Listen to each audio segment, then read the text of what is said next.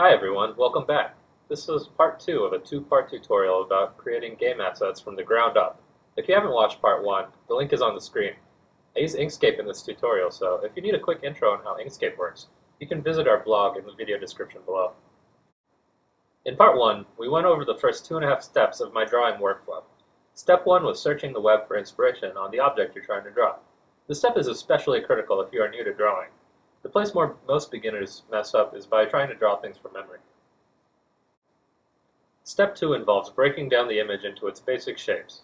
For the tractor we were drawing, our basic shapes were 1 rectangle for the body, 2 circles for the wheels, and 2 more rectangles for the exhaust pipe.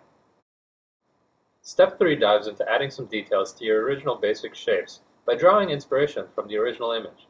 For our tractor, we altered the rectangular body to incorporate some curves, and then we created some nice ridged wheels with hubcaps. And finally, we added a thick black outline to all the objects to give our tractor a nice cartoony feel. In part 2, I'm going to continue with step 4 of my workflow, adding details. First, I add a sweet racing stripe to the side of our tractor and draw on the steering wheel. While doing so, I go over some of the intricacies of the Bezier tool, as well as some important path editing tools. Then, I bring our tractor to life by giving it some personality. Finally, we'll finish up our tractor with step 5, shadows and lighting. I define a light source and drop some shadows onto our tractor to add a little bit of depth. Let's dive right back in, shall we? Okay, first I want to do something about this massive blank red space. Let's add a racing stripe. I'm going to do this with the Bezier tool. This tool allows you to drop nodes onto your document, and it will draw strokes between your nodes. You can press enter to stop drawing nodes, or you can click on your first node to close a shape. Hitting F2 will switch to the path editing cursor, which will allow you to move around your nodes and alter the curvature of these strokes. Another neat trick is that if you hold down the control key while clicking on a node, that node will smooth out. Now, to make our racing stripe, I'm going to drop 2 nodes down on our tractor that will define the start and end of the stripe. Then, with the path editing cursor, I change the curvature of the stroke we just drew to match the top of the tractor. Once the curvature is finalized, we can go into the Fill and Stroke window, which you can open by hitting Ctrl-Shift-F if you don't have it open already. In the Stroke Style tab, we want to alter the width of the stroke to be a nice size. I use a width of 15. Eventually, I want the stroke paint to be white, but I'm going to set it to this bright green color so that we can see the overlap more clearly. Now, you could fiddle with the path ending so that we can make the stripe end right where the tractor outline begins, but that can get tedious. Instead, I'm going to convert this stroke into a path object so that we can use the tractor body itself to take the intersection, and then our stroke will be contained nicely within the tractor. The shortcut for converting a stroke to a path is Ctrl-Alt-C. You'll notice that I can easily alter the curvature of a stroke to keep the line width the same, but once I convert my stroke to a path object, it is now made up of nodes that have very different properties. Play around with it yourself to see what I mean. Taking the intersection of 2 path objects is just one of the many path tools included with Inkscape. The other options are union, difference, exclusion, division, and cut path, just to name a few. I go through what each of these do with a square and a circle, but it should be pretty self-explanatory. Now, I'm going to duplicate my tractor body with Ctrl-D. The body will essentially serve as a cookie cutter shape, cutting the shape beneath it to match. We're going to take the intersection, so select the tractor body and then click on the stripe while holding down the Shift key to select both. Then, take the union of these 2 objects by hitting Ctrl-Shift-8. Now, you'll notice that the stripe still overlaps with the tractor outline a little bit. That's because Inkscape draws the outline out in both directions from the edge of the object. To fix this, we can just switch to the regular cursor by hitting F1, and then just move the stripe over a little bit until it looks good. Then, switch the color of the stripe in the Fill tab to white. I'm going to take this chance to do a little more fiddling with my tractor. I like to step back and make sure I'm happy with what I've drawn so far pretty often as I'm drawing, because it's a lot easier to do along the way than it is to change stuff all at the end. I'm going to put in the steering wheel next. To draw the steering wheel column, switch to the rectangle tool by hitting the R key, and draw a rectangle. Switch over to the regular cursor by hitting F1, and then with the rectangle selected, click on the rectangle again to show the rotation handles. Now, using these rotation handles, we can rotate our rectangle. Notice that a little plus sign appears in the middle of our rectangle. This is the rotation center. We can move this little plus sign around so that we can rotate our objects with more precision around a rotation center of our choosing. Go ahead and angle the steering wheel column until you like how it looks. Next, we're going to round out the edges of this rectangle. The nice thing about the rectangle object in Inkscape is that we can resize the rectangle with one of the two square handles on the rectangle. And we can also alter the corners to be rounded off instead of sharp, with a little circle handle. We'll go ahead and round off the steering wheel column. I'm going to draw the steering wheel with two Bezier curves. One will stick out of the steering wheel column, and the other will be the wheel itself. Switch to your Bezier tool by hitting the B key, and draw a straight line out from the steering wheel column. Now, go to the Stroke Style tab and change the width. I use a value of 8 here.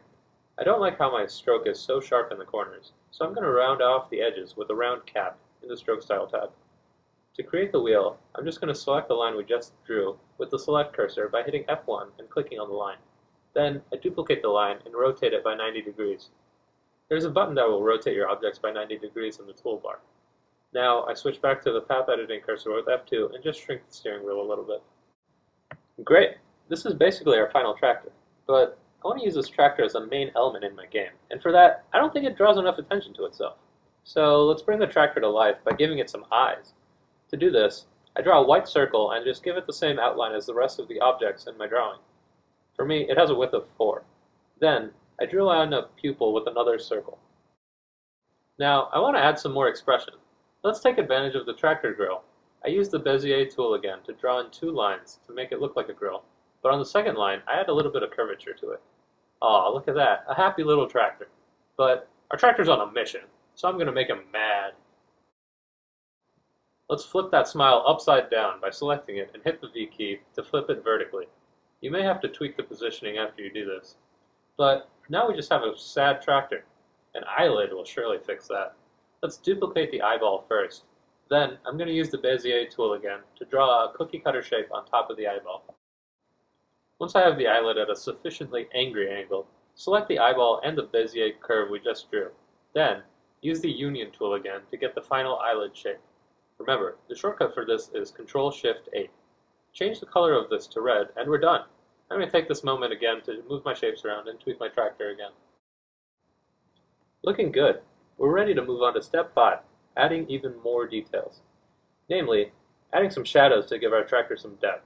This is where you can look through your inspiration images again and see how other artists have given their work some depth with shadows and lighting. I'm going to define my light sources coming from the top right. This positioning will dictate how we draw shadows onto our tractor. Let's start off with the exhaust pipe. Since the sun is shining from the right, I'm going to draw a shadow on the left. Draw a rectangle to overlap the left half of your exhaust pipe, and then adjust the color of the rectangle to be a flat black, but also change the transparency to be about 10%. Feel free to move this rectangle around to get a feel for how the shadow will look once it's placed on the exhaust pipe. Now, once it's in a position you like, we're going to use the exhaust pipe as a cookie cutter shape to cut the shadow down to size.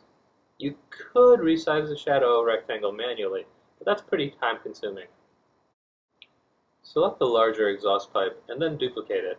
Then, while holding down the Shift key, select the shadow. Now take the union of these two objects. Simple, right? I'll let you repeat this process for the second half of the exhaust pipe. Now, let's get a little more complicated. We're going to use 2 rectangles this time to drop an angular shadow on the steering wheel column. The concepts are pretty similar to what we did with the exhaust pipe, so just watch what I do and follow along.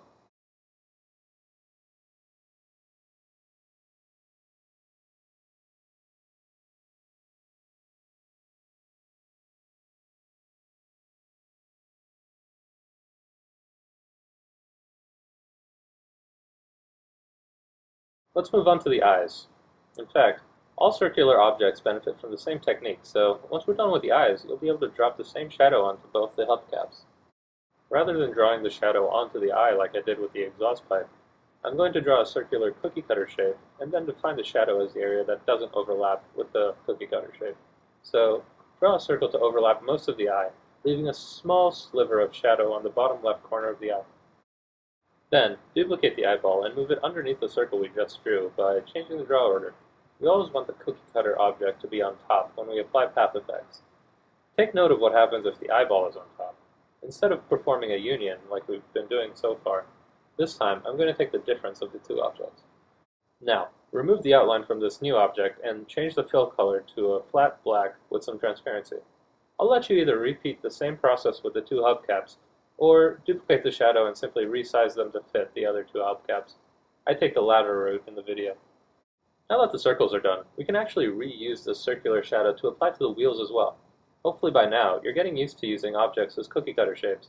We're going to resize this hubcap shadow to fit the wheels, and then duplicate the wheels on top of the shadow to cut them to fit, similar to what we did for the shadows on the exhaust pipe. One time-saving trick to note is, when you're resizing the hubcap shadow to fit the tire, holding down the Control and Shift keys while you resize will expand the shadow uniformly out from the center, so you can stop resizing at the edge of the wheel. Go ahead and do this for both wheels.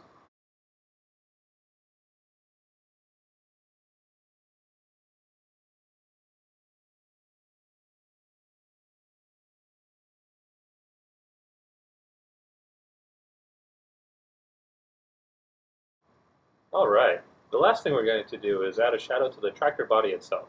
I'm just going to let you watch and follow along.